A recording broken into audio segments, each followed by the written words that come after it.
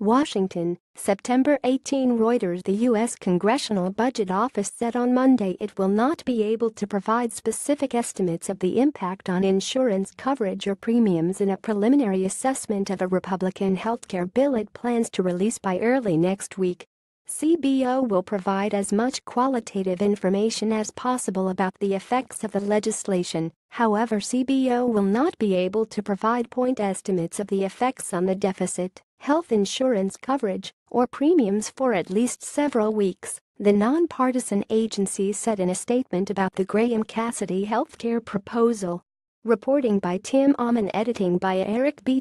Standards Thompson. Reuters Trust Principles.